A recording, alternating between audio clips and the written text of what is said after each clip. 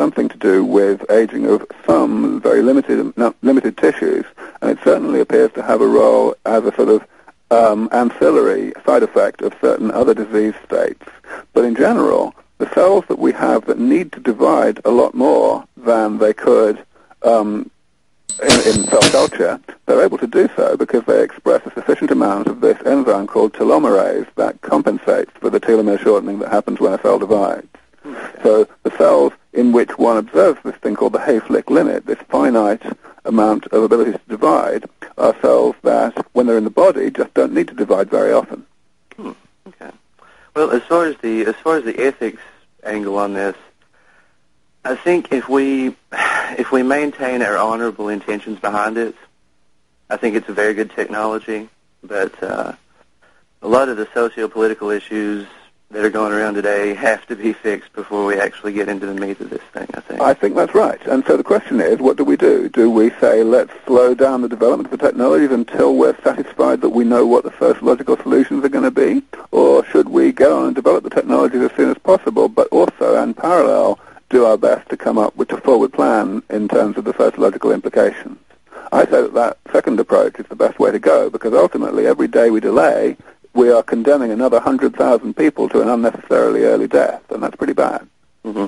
But again, you're wanting to give everybody more life. You know, commerce is the goal of the Tyrell Corporation, that's the line from Blade Runner.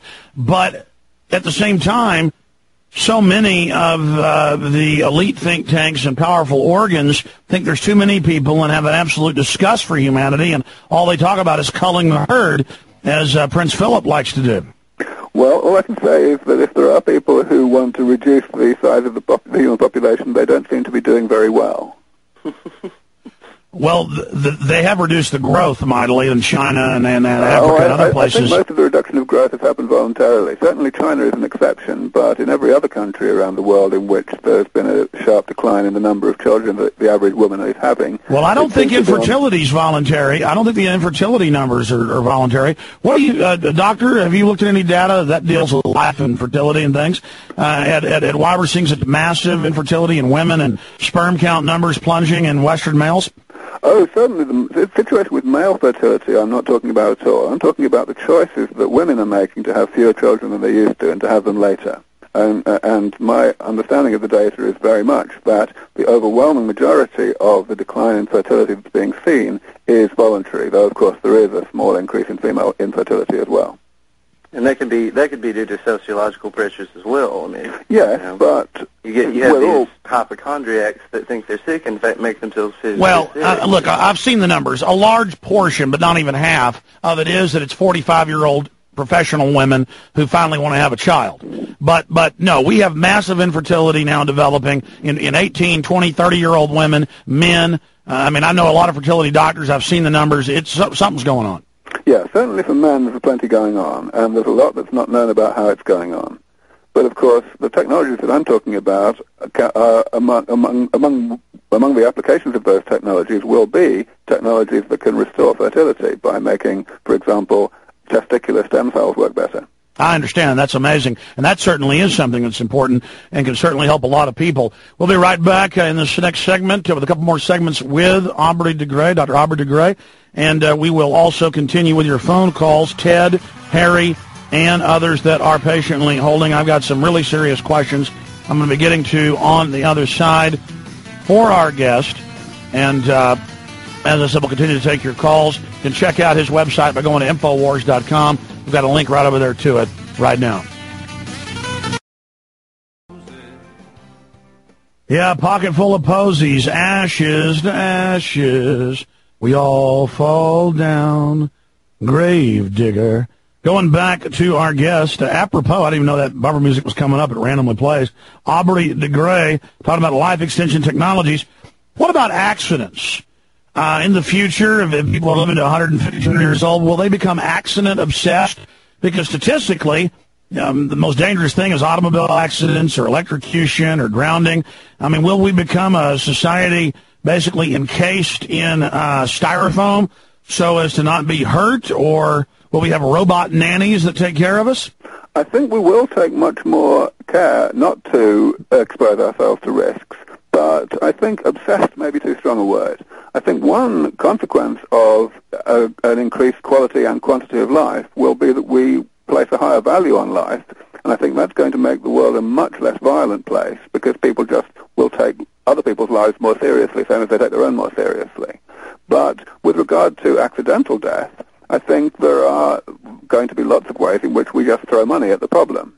For example, with regard to automobile accidents, we already have in the military plenty of technology available that can involve, very sophisticated sensors to invoke automatic overrides in the case of human error, whether on the part of the driver or someone, or a pedestrian, for example. It's just that those technologies are really expensive, so nobody puts them into your average automobile. But exactly, and then we have, as I said, computers keeping us safe, running everything, and then they take over. How do you deal with that? Because by the time we get these life extension technologies and can basically, keep postponing death almost indefinitely, barring, hyperactive superviruses that come out of nowhere or meteors hitting us or jet airplane crashes. I mean, there'll always be something that'll have a fix for that, but it's a practice on ourselves, perfecting it. How do you deal with the artificially intelligent computer taking over? Well, I sometimes feel that computers have already taken over my life. I seem to spend my entire day sitting at one.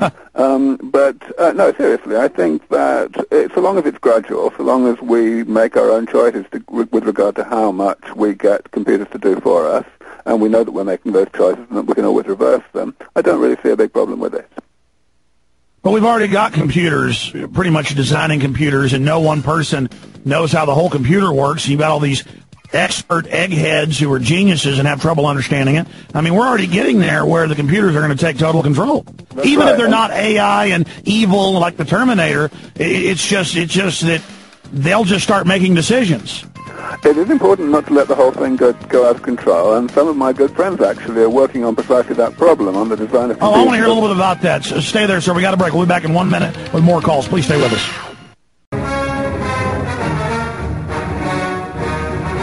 All right, let's go ahead and go back to your calls. Ted in Texas, you're on the air with Dr. Aubrey de Grey. Go ahead. Good afternoon, gentlemen. Hello. I spoke to you a couple of weeks ago about the swimming pool water, and I originally called to suggest that eliminating chlorine in tap water, drinking chlorinated tap water might produce some life extension.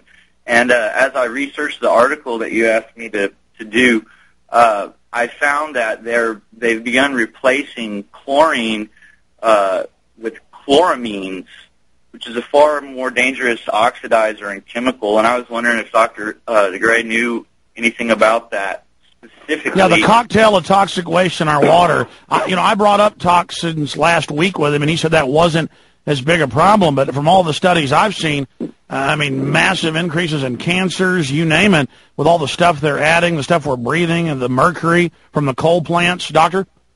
Yeah, I don't want to belittle these things. These things are certainly things that we need to worry about and we need to try to prevent. However, we have to keep a sense of proportion about it if we're talking about life extension and the postponement of age-related disease, because we know that life expectancies are continuing to increase, despite the increase in all of these pollutants and so on. And, that's the simplest form of evidence that says that the main determinant of how long we live is not what we take in terms of pollutants, but rather what's going on intrinsically in our bodies as a side effect of our normal metabolism. Ted, did you send me that story you put together? Yes, I do, and you guys have the website, the page that it's on, with some photos. Okay, did they post it? I don't know. I just gave it to him. I can give it to you right now. No, just send it to Aaron at InfoWars. Thank you. Harry in Florida, you're on the air with Dr. de Grey. Go ahead. Yes, hello, Alex. This is Harvey in Florida. How you doing? Harvey, go ahead. Yep, it's great to talk to you and your guest. I'd like to ask him about what he thinks about the patenting. Like Geron has patented the telomerase gene. What does he think about the patenting and how the investments, well, the tremendous investment leads to a rush to market like it did with the plant genetics? I don't have any real fears in that area. I think the market will look after itself in regard to all of this. And I think one of the main reasons for not being scared is that the therapies that are going to be necessary in order to comprehensively postpone aging will have many, many different components. each of which will have been developed by different people and whose patents will be owned by different people. So there will be a requirement to have a great deal of collaboration and business common sense, shall we say, in order Well, let me throw this out, though, Doc, and I understand you're real positive about all this, and I'm not saying it doesn't have a positive sign. It's one thing if it's for humans, and we know a lot of bad drugs and things do get on the market, but I agree there's more focus on that than, say, GMO crops. But there's total evidence of GMO crops, the ones that have been heavily altered, causing all sorts of problems. And so I don't have confidence that there's not going to be all sorts of disasters. It's certainly important to regulate the experimental testing of things that are used on all of the living world, absolutely, because the knock-on effects can be very unpredictable. And I don't deny that there have been some cases, not just in the case of drugs applied to humans, in which things have been pushed forward too quickly. Sure. Anything else, caller? Yes, Alex. Right, I was an early investor in plant genetic companies, and it seems like mostly the wondrous things that they promised us, they've actually used most of the inventions towards evil, like putting more nicotine in the tobacco plants, may be able to use more chemicals on the plants. So there's a tremendous potential for this to be misused. And, as a matter of fact, they forced the people in our country to take it without any labeling. It's all in all our foods without any labeling. I'd like to hear his remarks about that. Well, this is not really Mr. my DeGray, area. Mr. DeGray, we've got a break right now. Come back and finish up, please. And this will be our final segment, Mr. DeGray. Then we're going to then go to Tibet with what's happening there with a guest as well on that subject. We'll be right back here on the GCN Radio Network, prisonplanet.com. We have Urgent Tenzin, who is the director for the Tibetan Center for Human Rights and Democracy, to give us the inside scoop on what's going on there, and he's on hold right now. Just wanted to go back to Aubrey de Grey. Mr. de Grey, thank you for coming on with us. Thank you for spending time with us. Just finishing up that fellow's last question when he was talking about some of the unsavory things he witnessed as an investor. Yeah, I mean, I think this is certainly true. That some things are not always rolled out in the optimal way, but ultimately, let's remember, we do all live in a democracy, and our elected representatives are the people who control all this. Their ultimate goal is to get re-elected, and so it's really just a question of how much we care. If we want something to be done, then we can get it done.